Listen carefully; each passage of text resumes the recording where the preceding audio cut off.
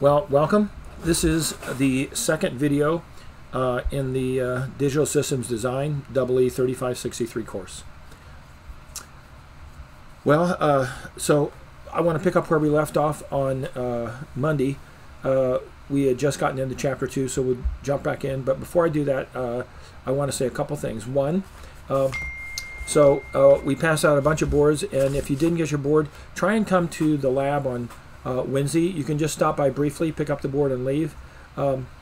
And hopefully everybody will get their board. For those that don't, then we'll try and work out some other arrangement. But it would really be great if you could come by and pick it up. You don't have to do lab, but if you could just pick up your board in person, that would make it a whole lot easier. There was plenty of room in the lab, and some people stayed around and worked on the labs, and that's great. And if you wanted to go home and work on the lab, that's fine. I will conduct a help session for this lab, maybe Friday afternoon or Thursday sometime. I'll put that out. I'll probably just send out an email with the Zoom link to the whole class, and you can participate if you want. I don't know. It lagged there for a minute, but I guess it's okay. Yep. So okay. So anyway, so that having been said, that's good. Remember, you have 2 weeks for this first lab, and if you have problems, you should come to the lab tomorrow and get some help from either me or the TA. Okay. So let me just put up the syllabus real quickly. So here it is, and I want to scroll all the way down to where we have the schedule, which is somewhere down in here. All right, so we're going to be on the 26th. Now what's listed is the prerequisite test. Since we don't have to do this in class, we're not going to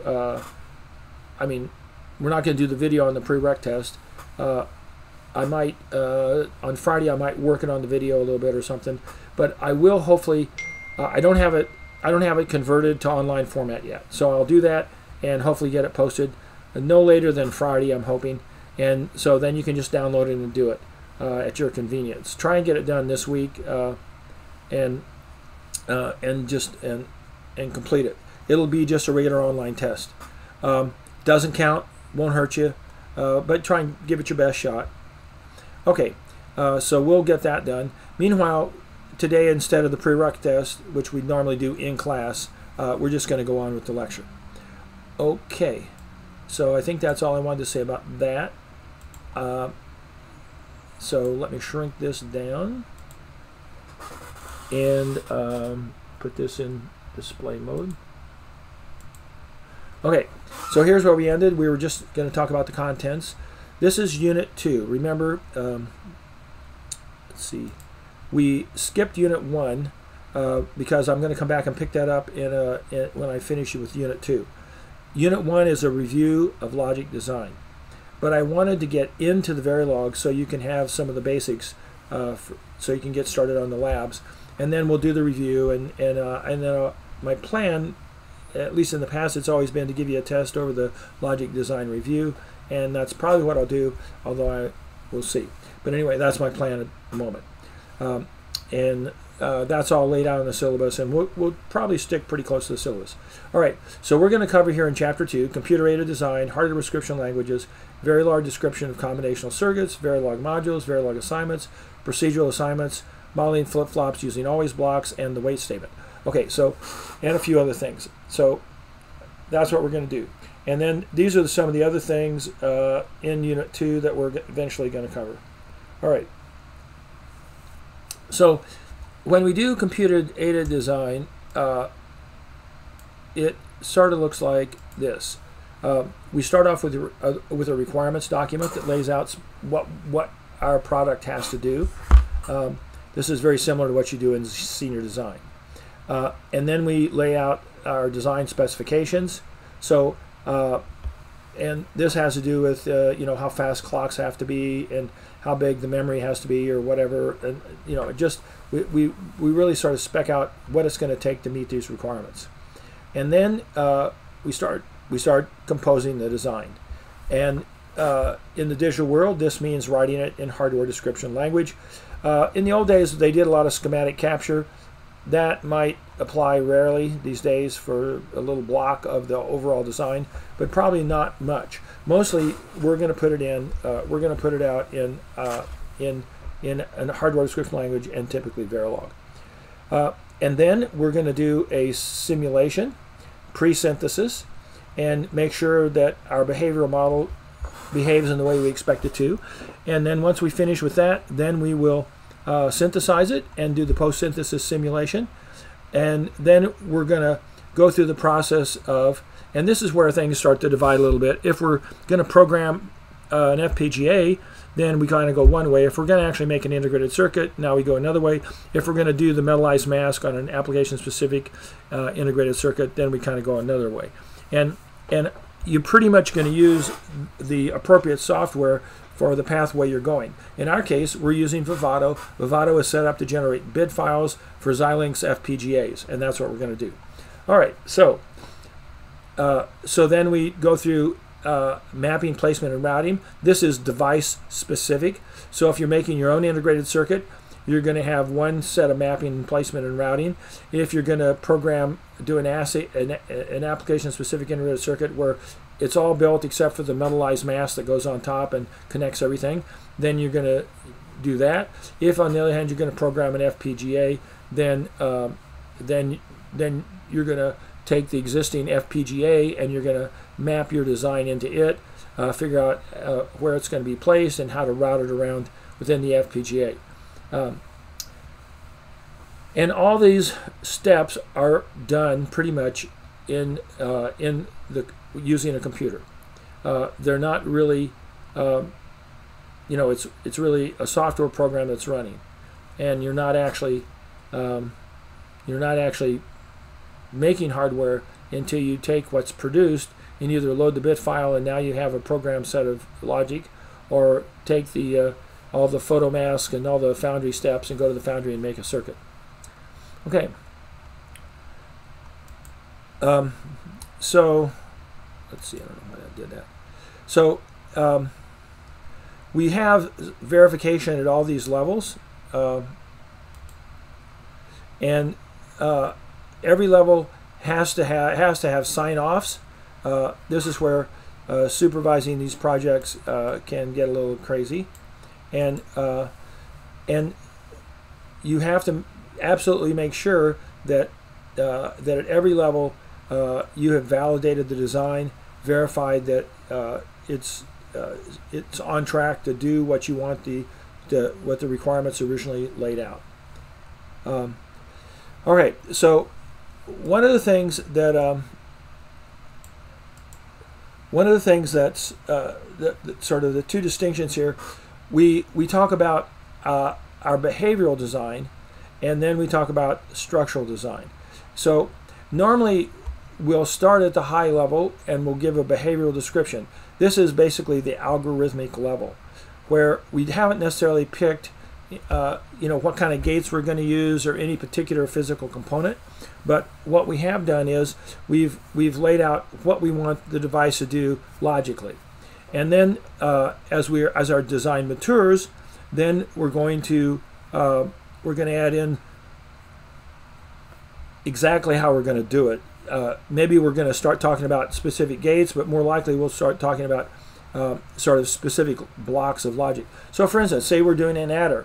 At the behavioral level, we can just write C equals A plus B. But when we start getting more detailed, now we're going to have to specify the bit width of A, the bit width of B, bit width of C, and we're also going to have to start talking about what kind of adder. Are we going to do a ripple carry adder?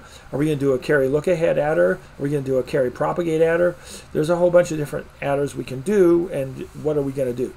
And so this becomes this is where we begin to specify our final goal with a little more detail. And depending on which kind of adder we're going to actually make to do this, it's going to definitely change how fast it calculates the result, and it also is going to change the hardware that it's going to take to make it. So yeah, and some of these things are somewhat built into the synthesizers these days. So you may be able to just say C equals A plus B, and then you know that your synthesizer is going to apply an advanced adder model, or in order to make the behavioral description run as fast as possible. So as the synthesizers get smarter and smarter, the number of decisions you actually have to make along the way gets somewhat less and less. All right, synthesis is when we turn your software description into something that can begin to create our physically realized product. In the case of what we're doing with FPGAs, this means we're going to generate a essentially a net list that's eventually going to turn into a bit file that's going to be programmed into our specific chip. So at this level, it's still somewhat generic, the net list. But then when we generate the bit file, it figures out how to take what's described in the net list and program it into our FPGA, given our specific exact FPGA. If you want to look at sort of the spectrum of programmable logic, it sort of follows along this line. You start with just off-the-shelf gates, and you can hook up discrete components. Hardly anybody's going to be doing this anymore. The next thing that came along is we had these small programmable logic devices, programmable array logic, programmable logic arrays, programmable logic devices. And then the next step was to build these, pack a whole bunch of these into a single chip, and that gave us our complex programmable logic device. The next thing then, we just bunched a whole bunch of these CPLDs kind of in one big thing, and that actually turned it into a field programmable gate array, the FPGA. And that's kind of where we are today as far as just writing a bit file is concerned. These chips have gotten quite large and very, very powerful. If you're going to mass produce things in very large numbers, and if you want a little more control of the timing, then you can go to one of these mass programmable gate arrays, where you basically have a large chip that's already mostly fabricated, and you're just doing the last step where you tie all the underlying gates together to make the device you want by adding a final metallized mask on top that does all the connections. Or you can just develop an integrated circuit from the bottom up. All right, and let's see if I can. Yeah, and that's what the PAL, PLA, and PLD stand for. All right. Okay, so let's moving on.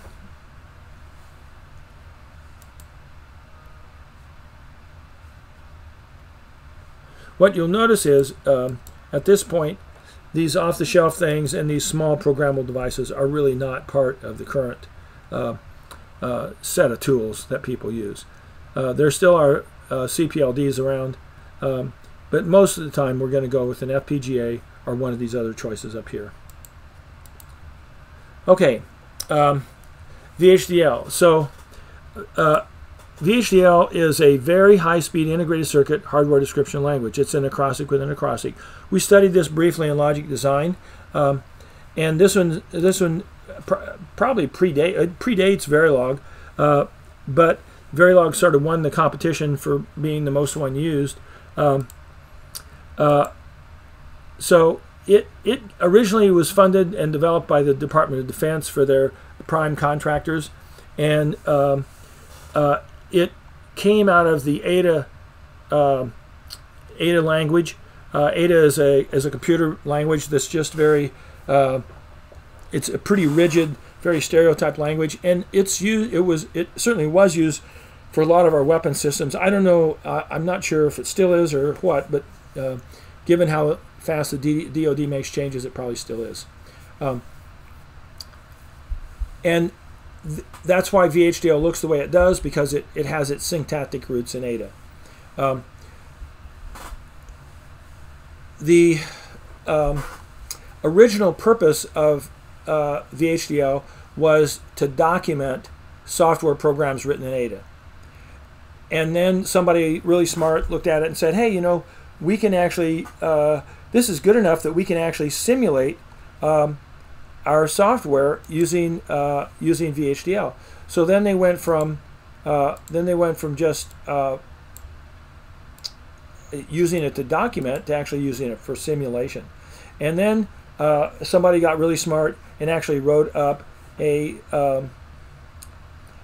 synthesizer that could turn it into an actual circuit, either using an FPGA with a bit file, or eventually synthesizers to actually generate all the tools that it would take to go to the foundry and make the integrated circuit. So this has been an evolution. It's been an evolution for both VHDL and Verilog. All right. Verilog, on the other hand, was a proprietary set of software made by sort of the industry, and this was about 2001, 2005. It became a IEEE standard. What happened? They sort of saw that it was kind of getting displaced by VHDL, and so they took it from a proprietary thing to more of an open standard. And that was about the time that well, not too long after Cadence acquired it, they started moving that direction. And the standard issued in 95, and then it's been revised a couple of times. Because Verilog looks a lot like C, because it kind of grew out of C. It has its syntactic roots in C, and so that's why a lot of the syntax in Verilog is C syntax. But there are differences, and you need to keep that in mind. Since then, we've had some additional things. We've had System C has come out. It's a design extension of C++, and we've also had System Verilog. Both of these are exciting trends, and it's entirely possible that we're going to see these supplant Verilog in the future. They're still sort of having some growing pains, and they are being utilized, I'm sure, at some of the bigger companies, but so far in the department, we really haven't jumped into it yet. So, but Verilog is very much related to these things, obviously. All right. So let's talk a little bit about Verilog specifically.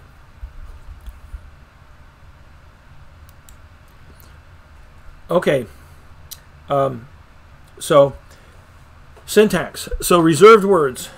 They can't obviously be used as identifiers because that would screw everything up. So there are some reserved words, and you can't use them as identifiers. Words like module, end module, begin, end, I don't know, parameter. There's a whole bunch of them. So any of the reserved words we come across that are used to describe aspects of the Verilog syntax cannot be used as identifiers. But identifiers can include letters, numbers, underscore character, and the $sign. They can begin with a letter or an underscore character, but they can't begin with a number or a $sign. And in Verilog, generally everything is case sensitive, just like it is in C. All statements in Verilog end with a semicolon, just like they do in C. And our comments are just like C. You can do double slash, and anything for the rest of the line after that is considered a comment. Or you can do a slash star comment and star slash end a comment. And that syntax can comment a block of code. So I prefer far and away the double slash, and many of our integrated development environments will let you highlight a block of code and then click comment it out, and it'll automatically put double slashes in front of it all the way through. So for that reason, I really prefer it, because if you use the slash star star slash, there are some pitfalls that can be encountered. One of them is if you can't, it is illegal to embed slash star star slash comments within other slash star star slash comments. And sometimes if you use a bunch of slash star star slash comments on individual lines, and then you want to come out the whole block using /**//, then you find you're automatically going to have these embedded /*// things in there, and that can get real messy very quickly. So I don't like that syntax. I like the double slash, and just comment out every single line you need, and don't do big blocks at a time with the // construct. But to each his own. That's fine. All right. So how does Verilog describe a simple circuit? This is I think we looked at something very similar to this in logic design for VHDL. So we have an AND gate feeding an OR gate with an extra variable going to the OR gate and an output of E. Okay, so, and let's say in this particular case, each gate has a 5 nanosecond propagation delay. So how would we write this? So let's see, I guess I'm gonna move this over. Okay, so we can do this. So here we have what's called the assignment operator, which is the equal sign. Now this is one of the things that's a little different between Verilog and VHDL. So from this point on, we're not going to really talk about VHDL. We're just going to forget about it, forget we ever saw it. So you can just learn the Verilog stuff. And then if you want to go back and learn the differences in syntax, that you're welcome to do that. But we're not going to fixate on that in this course because it's kind of a distraction. All right. So although we have similar functions in VHDL, we're just going to talk Verilog. So in Verilog, the equal sign is called the assignment operator, and oftentimes we'll add the keyword assign to it. So the way we might write this then is like this. So here we have a standard assignment, and so let's tear this apart a little bit. So first we start with this assignment keyword, assign keyword. Now, one of the things that you'll quickly discover in Verilog that is different than VHDL is that the syntax in Verilog is a little loosey-goosey. So for instance, in this case, you can put in the assign word or not. You can just leave it out. It really makes no difference. It kind of helps if you put it in when you first start writing code, but then later on you can get sloppy and start leaving it out. But in any event, it will compile and run just fine, or synthesize just fine, whether you put the assign keyword in or not. This #5, so a couple of things about that. First off, at the beginning of every program, at the beginning of the top module that applies to all the modules in your project, you set up a comment or a directive called tick time, and you put an apostrophe and then time, the word time, all lowercase, and then you lay out what your unit of simulation time is. And typically we do nanoseconds with picosecond resolution. So anyway, so when you write #5, depending on what your tick time directive says, if it says nanoseconds, then that's 5 nanoseconds. If it says 10 nanoseconds, then that would be 50 nanoseconds. If it says seconds, that's 5 seconds. So obviously those would be crazy things to put, but normally we write in terms of nanoseconds. So unless you hear differently, you can assume that somewhere at the beginning of these examples there's always a directive that says tick time nanoseconds/picoseconds. And what this #5 then means is that's the propagation delay, or we typically call this a inertial delay. That's how long it takes the gate to chunk through any change in A and B and come up with a new C result that's now valid. And what this is saying is that before you can confidently assume that C has responded to changes on A and B, you have to wait 5 nanoseconds. And during that 5 nanoseconds, we really can't guarantee what's happening to C. Now, two things. One, this has nothing to do with the hardware you're making. When you make an AND gate, it depends on the technology of that AND gate. So if that AND gate's a CMOS gate that's running at 5 volts, it's gonna have one speed at which it's going to flip, and if it's running at 0.8 volts but it's 7 nanometer technology, it's going to flip at a different speed, and everything in between. If it's running at 1.8 volts but it's well, I don't even know if we'd run 1.8 volts on, say, 150 nanometer technology, but it's gonna have a different time constant. When you write these things, you're not telling the synthesizer how to make the gate so it has a 5 nanosecond delay. What you're doing is you're telling the synthesizer that the gate that you understand that your synthesizer is going to make, or the gate it's going to be using on your FPGA that it's going to program the bit file into, has a propagation delay of about 5 nanoseconds.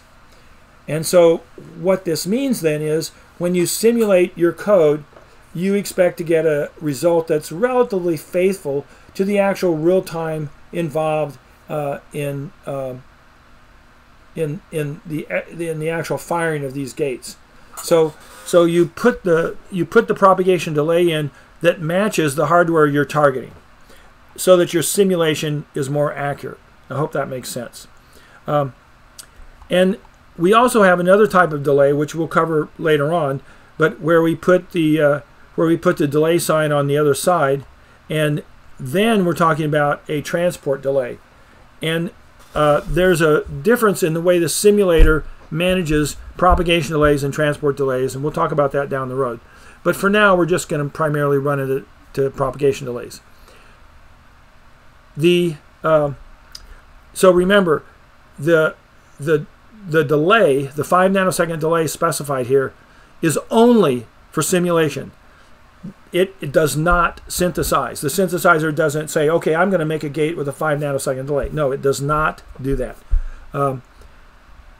What it's sort of saying is that you're telling the simulator, not the synthesizer, but the simulator, when we simulate this code, pretend that the actual hardware we're going to get will have a propagation delay of about 5 nanoseconds, so that your simulation is relatively accurate. And one of the upshots of that for propagation delays is if A and B change, the 5 nanosecond clock starts, but C doesn't get changed. If within that 5 nanosecond window A and B go back to their original values, then C won't be changed at all. It will that small change in A and B will essentially be filtered out as noise, because it's shorter than the propagation delay. So any change in signals that revert back to their original value that's shorter than 5 nanoseconds will have no effect on C in the simulation. Again, this is all in simulation. All these propagation delays and transport delays only have to do with simulation. When you actually make the gate works the way it works. It depends on what technology you used. If you used FPGA, depends on the technology that FPGA used. If you build a integrated circuit, depends on what integrated circuit technology you used, and it could change whether those numbers are really reflect anything close to reality. One other really important thing here is what happens when what is the impact of the order of these statements? And here you have this statement first, C equals A ANDed with B. These are logical ANDs because there's 2 ampersands, logical OR, 2 vertical lines. And then E is the result of C logically ORed with D. Now we write it the other way. E is equals to C ORed with D, and C equals A and B ANDed together. So is there any effect of ordering these statements? And the answer is no. There is no effect at all. Those statements can be in any order at all. As long as they are assignment statements, then they can be in whatever order you want, and it does not matter. So keep that in mind. When we get to always blocks, you will see that in always blocks order may matter or it may not. But outside of always blocks, the order does not matter. What's also true is whenever these signals on the right side, in this case AB and CD, whenever they change, it will trigger the execution of this statement. So if, for instance, B changes, then that statement, then C will be updated. And then if C is changed, then that will trigger the execution of this statement, and it will update E. And that's true across. If you could have 1,000 statements like this with different interactions between them, and they would all be responding just like that. If any of the signals on the right side change, you update the left side. And if that changes other right-sided signals for other assignment statements, they would also update. Now, why do we do it that way? We do it that way because, look at this. We have two gates right here, right? So if A changes, we're clearly going to have potentially at least have a new result for C, and then we'll have to have a new result for E, potentially. Maybe it won't change it, maybe it will. If, on the other hand, we change D, it won't affect this gate, but this CD gate will update and generate a new value for E, assuming it changes. Now, if C is 1, D can change all at once. It won't affect D. But if C is 0, then changing D could make a big difference. All right. We call these concurrent statements. And that's just like our concurrent, that's just like our combinational design. The way these work is there's no memory. When the right side updates, when the right side changes, the left side will update. So it's just like a black box with your right side signals going in and your left side signal coming out. Anytime the signals going into this black box change, it'll update C with a small propagation delay, and C will then be updated. Sometimes in our code we don't even bother to put in the propagation delays. That's kind of lazy man stuff. It's really good to put them in, but there could be occasions where you don't bother with them. But normally, in most projects, the simulations are very, very important, and so you do want to have good simulations. You want to have good estimates of the timing, so you can so you have some sense of where your timing problems are if you begin to have timing problems. All right. And yeah, so you can put in this optional delay or not. And again, you can also leave out the assignment statement, keyword. All right, so here's an example. Now this confused me. Okay, so so I said this slide was somewhat confusing, and that is because this only applies to the simulation world. So you would only see this, well, the actual Verilog statement would be something like this: assign a delay of 10 nanoseconds, clock equals inverse clock. You would never, ever, ever write that in your main module that you were going to turn into hardware. Because if you did this in hardware, it doesn't work like this. It doesn't work correctly. It would be all screwed up. But in our simulator, where everything is perfect, simulation is perfect, and a simulated value can only be 0 or 1. We don't allow things in between. This actually works quite well. Why would we use this in simulation? We do that because in our simulation, and what we call these test benches, we write some code, and then we take our huge module or small module or whatever it is, whatever our project is, and we instantiate that entire project inside our test bench. And the test bench then drives all the inputs to our module, and it monitors all the outputs coming from the module. Now, most of the time, almost everything we do in our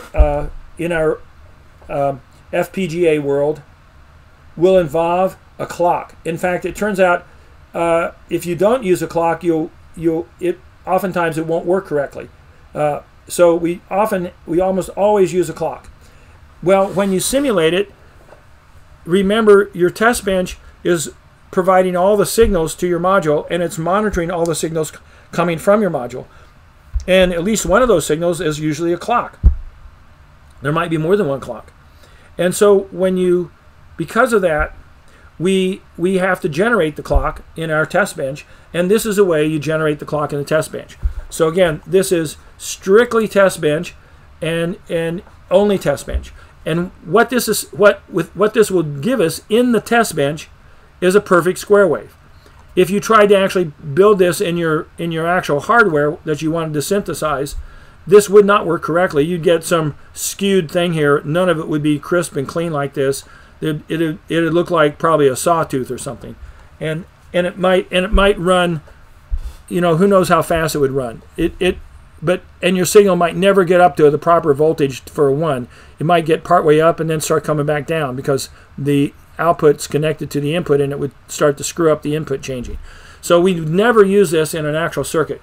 Only in the test bench, and only in the test bench it looks like this. Just for simulation, not for real hardware. All right.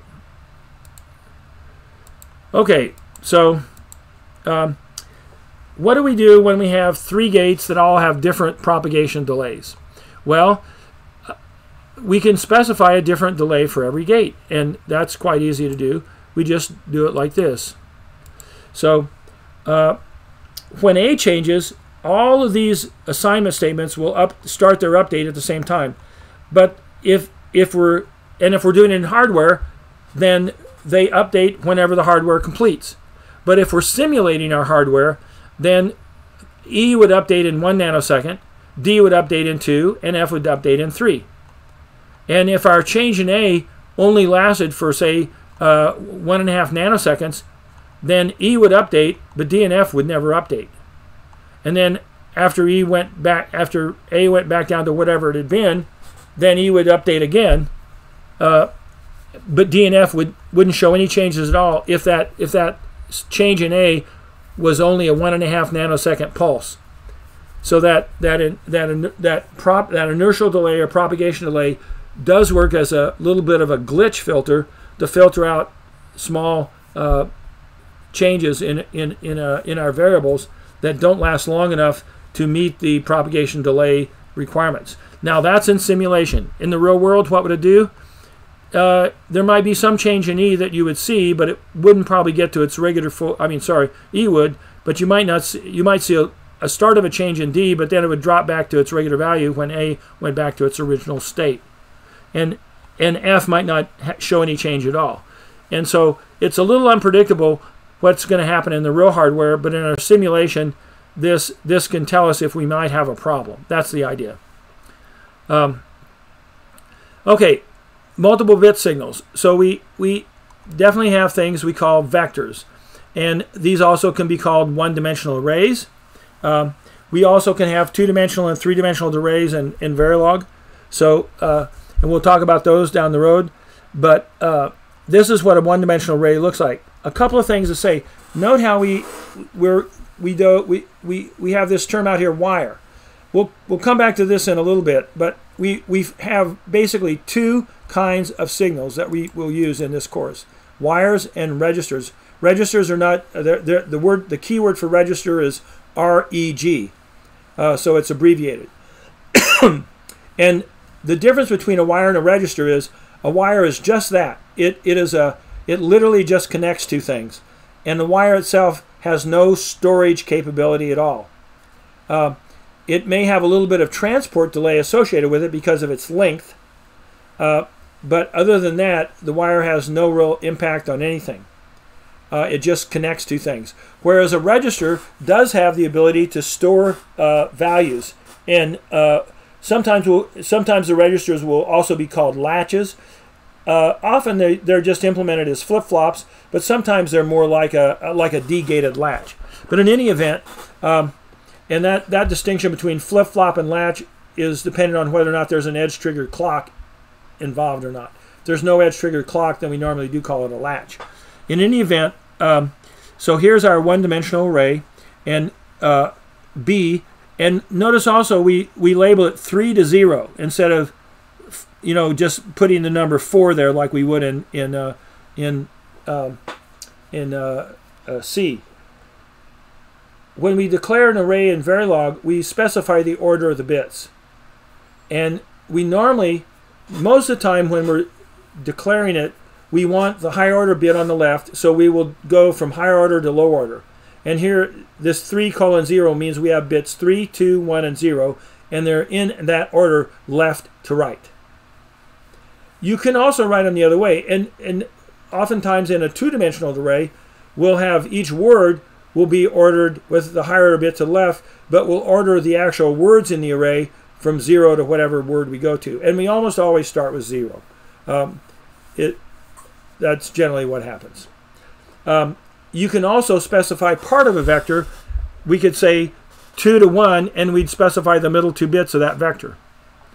And so we have a little more power in our description of one-dimensional arrays, which we call vectors in Verilog, than we do in C. Now, this is not legal in C, but in Verilog we allow this.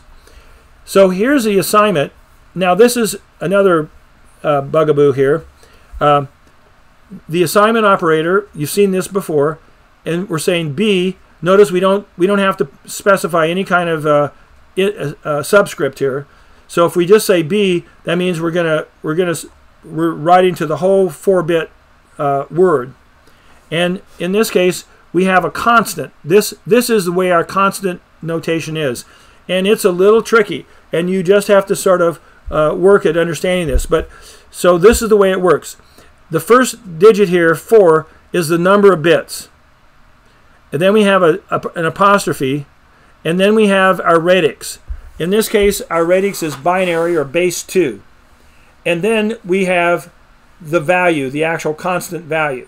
In this case, it's the binary number 1100. And in this case, we have specified all bits. We don't always, and when we don't, then you have to know what rules apply to the non-specified bits. So it's in the early going, it's better to specify all the bits so you know what you're getting. Later on, when you get a little expertise, you can cheat a little bit. There's also some other pieces of this that we're not going to talk about right now, because it turns out this notation for the constant values is quite complex. But as far as this goes, we can also, instead of a B, we can have a D for decimal. Can we? Yeah, I guess. But often we'll use hex. So we usually do binary or hex, but you can also do decimal. But decimal gets a little crazy because there's not a one-to-one correspondence between the number of bits and the decimal digits. So normally we use binary or hex or even octal. That's an O. So sometimes we'll do that. All right. What this assignment statement does, it takes the 4 bits of B and it assigns them in order 1100. So it lays it out down here in our comments. This last one should be double slashes. I don't know why that got left off. I don't know why they put one slash. It should be 2. All right. So assigns 1 to B3, 1 to B2, 0 to B1, and 0 to B0. It does it in order from left to right. 1, 1, 0, 0, because we specified it 3, 2, 1, 0 in our original description. All right, so there's a lot in this slide that's new to you. The concept of wire, concept of declaring a vector, normally going from the higher order bit to the lower order bit, and this concept of how we specify constants in Verilog. All right, here's an array of AND gates. So we have variables A and B and C. A and B and C are all 4-bit vectors, and they're all 3 to 0. And we can write this then. Well, we can do it a couple different ways. We can write it the hard way, where we just lay everything out. C3 equals A3 logically ANDed with B3. C2 equals A2 logically ANDed with B2. C1 equals A1 logically ANDed with B1. And C0 equals A0 logically ANDed with B0. So that's completely legit. But we can also do that but in this way. And here you see, notice we use the double ampersand here, which is the logical operator. We could have also used the bitwise here. For a single bit, the logical and the bitwise are identical. But down here, we use the bitwise operator. And if you use the logical operator, you definitely change the meaning down here because these are 4-bit vectors. And I'll explain that. Let's see if I can do this. Well, yeah. So let me see if I can do this a little bit. I'll write a little bit here and see if we can make sense of it.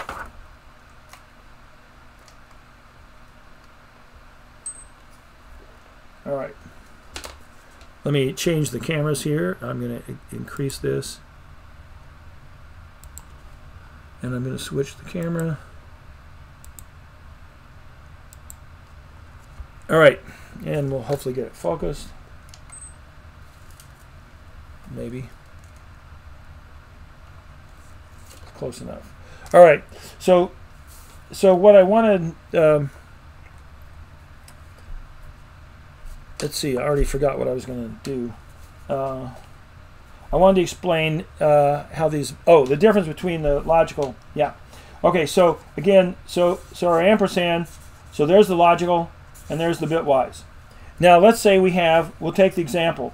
Well, I don't know, we didn't have a full example. Let's say A is 3 to 0 and it equals 4 tick B 1 0 0 1, and let's say B is 3 to 0 and it equals 4 tick B 1 1 1 0. Okay, now if we logically AND, A logically ANDed with B, and that equals C. Okay, and we'll do that, we'll say a sign, but we don't have to have that in there, so we'll just write it like this. What would C be equal to? Well, in this case, C would be equal to 0 0 0 1, and that is because a logical result always either returns the value 0 or 1, nothing else. It evaluates A. If A is non-zero, then it's true. It evaluates B. If B is non-zero, then it's true, and it gives her ANDed true with true of true, and true is represented by the value 1. If A were 0 or B were 0, regardless of the other one, then we would get false, and that's represented by 0, in which case C would equal 0 0 0 0. Now our bitwise operator, we can write it the same. C equals A, bitwise ANDed with B. And now what do we get? Well, if we AND these, we compare each individual bit.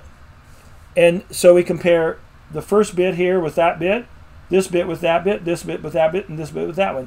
So this comparison results in a 1. 1 ANDed with 1 is 1. 0 ANDed with 1 is 0. 0 ANDed with 1 is 0. And 1 ANDed with 0 is 0. So this gives us a result of 1 0 0 0. So they give totally different results. And it's really important to keep in mind the distinction made between a logical and a bitwise operator. Okay, we'll switch the cameras back.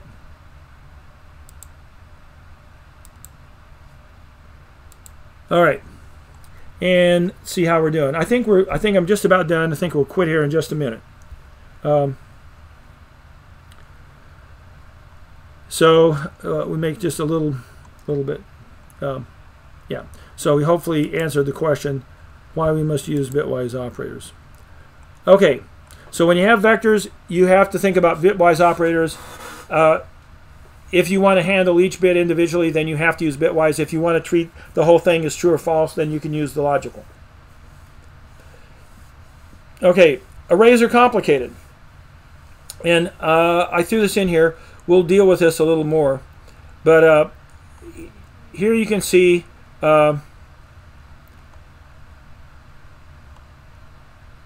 so here's an array of X, okay? And this array is labeled 31 to 0 on the left, and on the right 127 to 0. You could label this one 0 to 127. In fact, that's normally what we do. we would normally label it that way. And what that would say is our rows would be numbered starting at row 0 and going to row 127 instead of starting at row 127 and going to 0. But each of our words, it's a 32-bit word with the higher order bit being bit 31 and the lower order bit being 0. So this is a 128 element array, 32 bits wide. And like I said, actually, let me, yeah, I'm going to change that. Just, I want you to see this.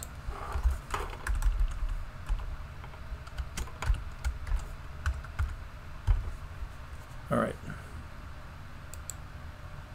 So this is really how I would normally write this. Now you could write it the other way. It doesn't make a whole lot of difference how they're actually stacked. But normally I think of a ROM, I think it's organized 0 to 127. Whereas in my Word, I definitely want the higher order bit to be 31 and the lower order bit to be 0.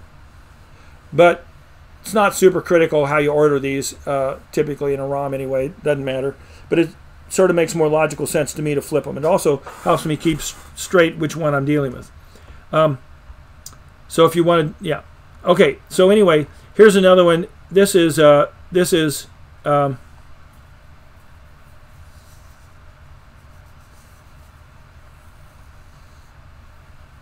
we have here, we have an array Y that has 16-bit words in it, and there's 8 of them. Again, this could easily be 0 to 7. And then we have a comma, and now we have Z, which is just a single 8-bit vector. Here we have 256 entry memory MIMA of 8-bit registers. So you have 255 to 0, and you could write that 0 to 255 either way, it doesn't matter. Whereas but you still want your higher order bit in each word to be bit 7 and your lower order bit to be 0. So you have an 8-bit 8 bits per 8 words, and you have a stack of 256 of them. Here this is a little different. So now notice we had the 7 in front of the MIMA there, and then we had this. So now we have both of the indexes after our array name, much like we would in C, say, but again in C you would just have a single number in here, not a range. But what this means is we're implying that the leading index here would just be a 0, just 1 bit. So this is a 2-dimensional array of single bits, whereas this is a 1-dimensional array of 8-bit words. All right, so these are some examples. We'll talk about some of these more. But I think I'm going to quit there. We'll pick up on Wednesday, and I will put on the board by Friday the prereq test for you to take to help out our ABET process.